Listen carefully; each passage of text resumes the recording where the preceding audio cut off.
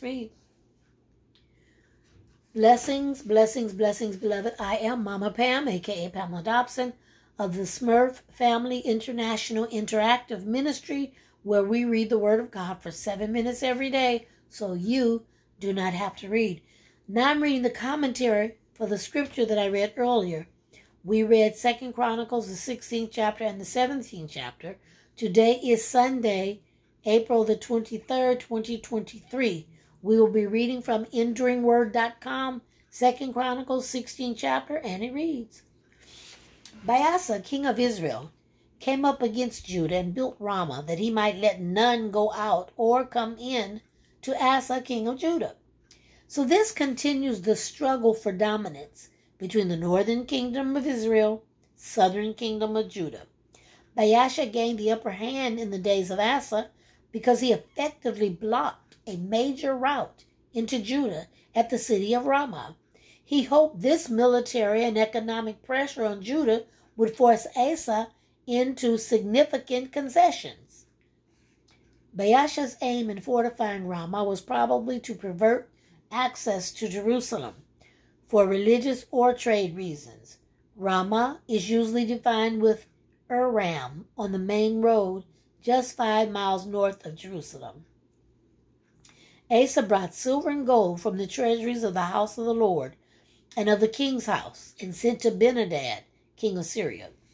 Asa used this treasure to buy the favor of Ben-Hadad of Syria so that he would withdraw support from Israel. Apparently, Baasa of Israel could not stand against Judah by himself, and he needed the support of Syria. I will say nothing about what belonged to his own house. He might do as he liked with that so long as he did not spend it upon sin. But he took the treasure that belonged to the house of the Lord and gave it to Ben-Hadad to bribe him to break his league with Baasha and be in league with himself. Thus God was robbed that the unbelieving king might find help in an arm of flesh. Let there be a treaty between you and me, as there was between my father and your father. Asa was trying to keep the way open for pilgrims.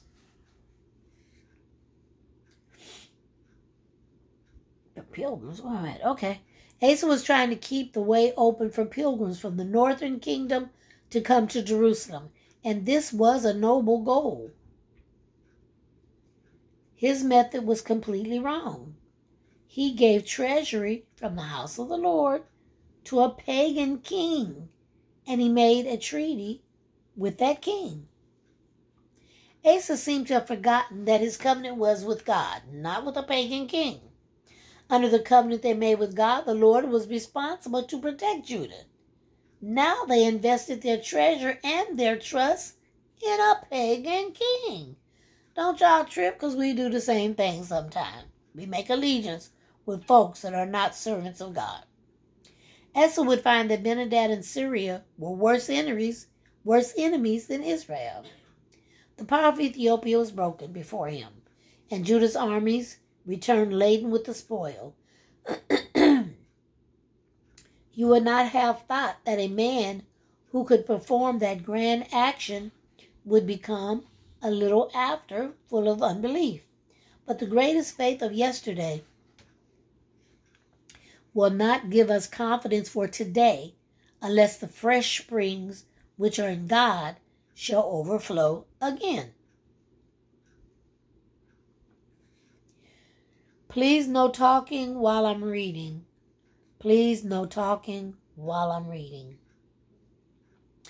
But this was a small trouble altogether, and somehow I fancy it was because it was a smaller trouble. Asa thought that he could manage it very well himself by the help of an arm of flesh. In the case of the invasion by countless hordes of Ethiopians, Asa must have felt that it was of no use calling in Ben-Hadad, the king of Syria, or asking any of the nations to help him, for with all their help he would not have been equal to the tremendous struggle.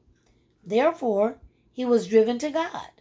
But this being a smaller trial, he does not seem to have been so thoroughly divorced from confidence in man.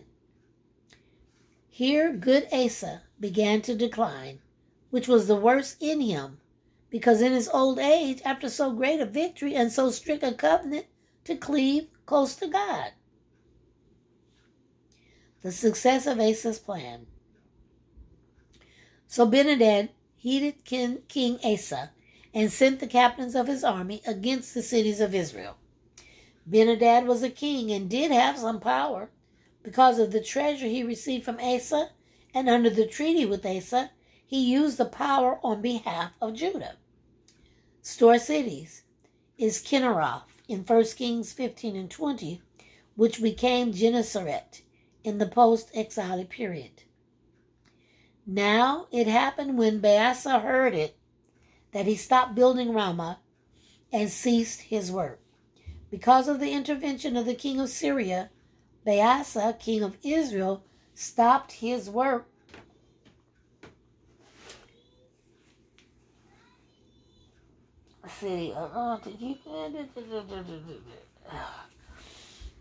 The king of Israel stopped his work of building the fortress city of Ramah to keep the faithful of Israel from visiting Jerusalem and Judah. We could say that Asa's trust in a pagan king worked. Now, many people in the world judge actions by their immediate results. If a Christian does a wrong thing and it prospers, then at once they conclude he was justified in doing it. But brethren, this is a poor, blind way of judging the actions of men and the providence of God. Do you not know that there are devils' providences as well as God's providences? Things which appear successful may be in the life of the faith most disastrous. God's rebuke to King Asa and the word's providence, the word from Hanani, the seer.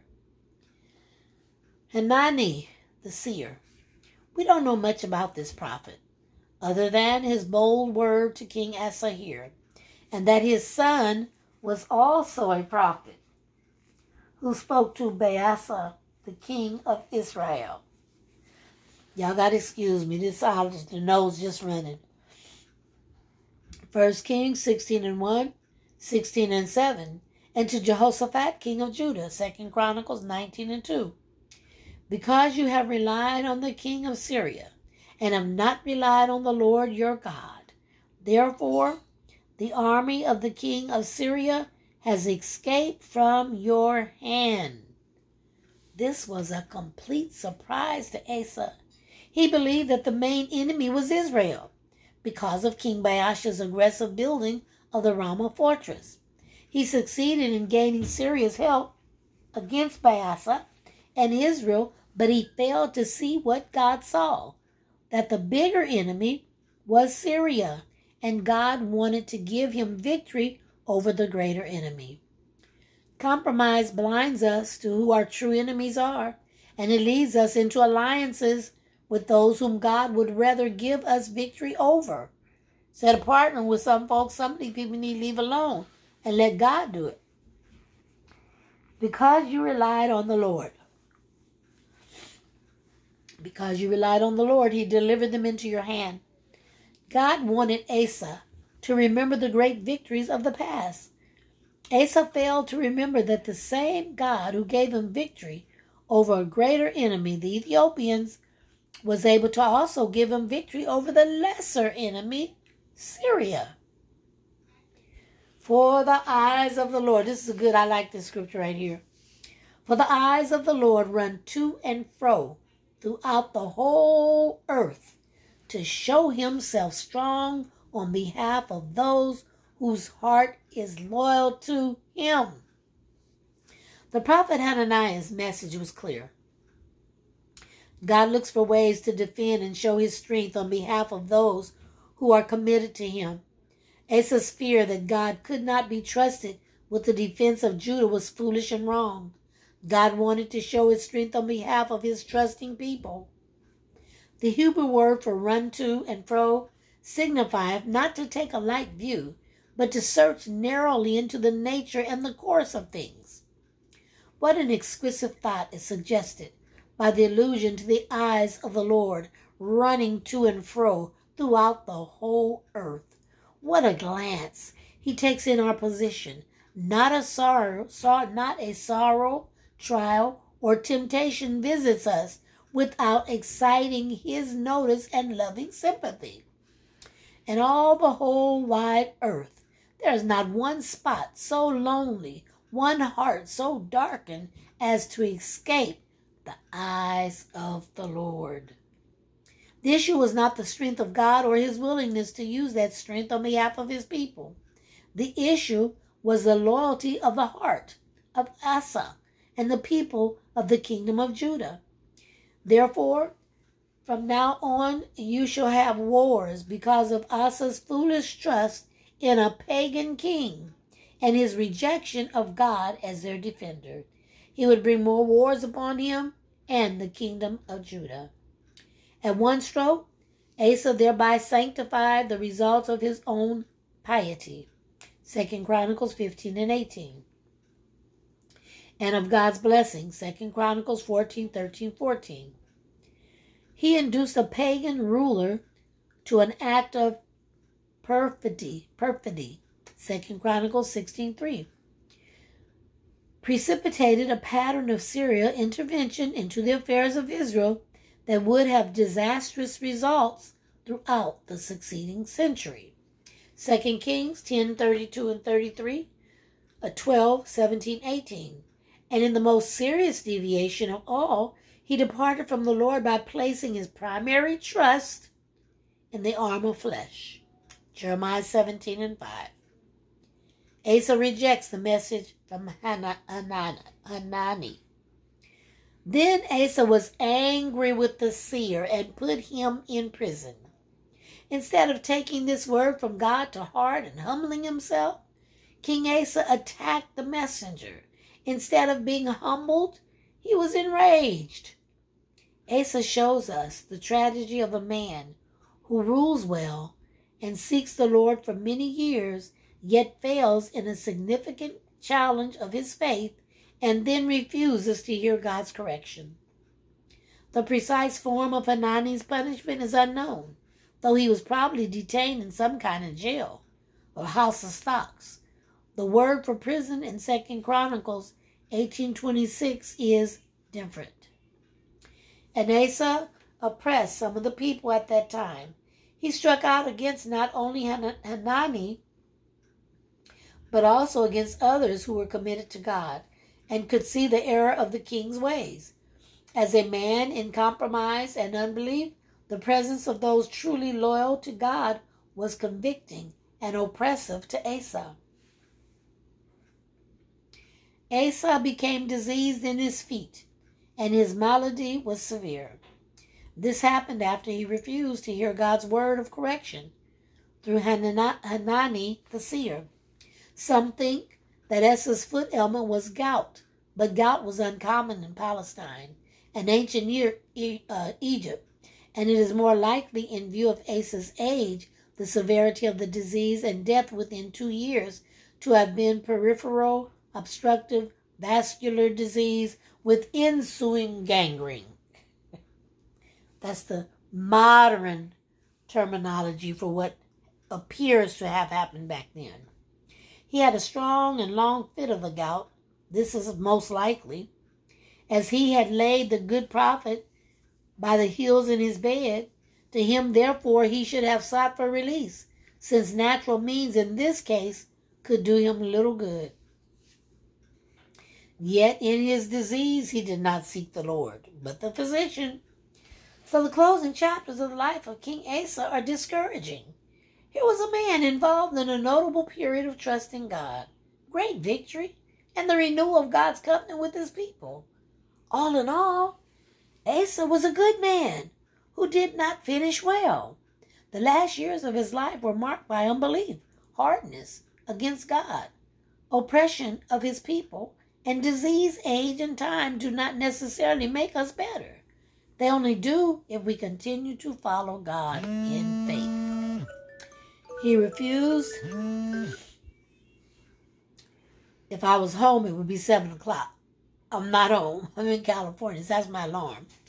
He refused to rely on God in the face of the threat against him from Israel and Syria. He refused to rely on God in his loving correction from Hanani the seer. It's no wonder that he also refused to rely on God regarding his diseased feet at the end of his life. This was a powerful warning to the first readers of the Chronicler, as it also is to us today. Overall, the Bible is positive about the role of physicians and medical care. In Colossians 4:14, Acts 28:9, James 5:14 through 15, and 1 Timothy 5:23. However, it is never right to see the physicians instead of the Lord. One may rather trust the Lord and, when appropriate, see his hand move through a physician. It is not wrong to send for physicians. It is quite right. But it's very wrong to send for physicians in place of crying to God, thus putting the human agenda before the divine. Besides, it is very probable that these physicians were only heathenism, conjurers, necromancers, and pretenders to magic arts, and could not be consulted without implicating the patient in their evil practices. Morgan on Asa. It is the record of a faulty life, but one in which the deepest thing, that of desire, was right. And so it is the record of a life, the influence of which was a blessing rather than a curse. It is a revealing story. They made a very great burning for him.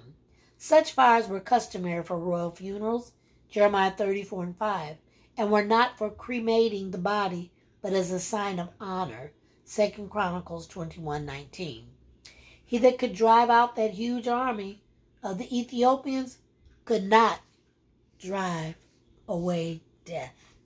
May the Lord add a blessing to you, the hearer, and be the reader of this precious and sacred word of God. I am Mama Pam, a.k.a. Pamela Dobson, of SMRF International Interactive Family.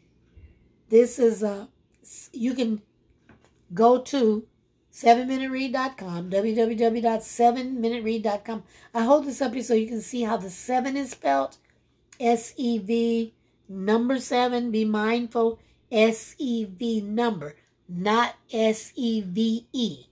S-E-V number 7N. You can go to 7minuteread.com. There's a safe donation button on that page. And if you're led to donate, feel free. Until the next read, God bless.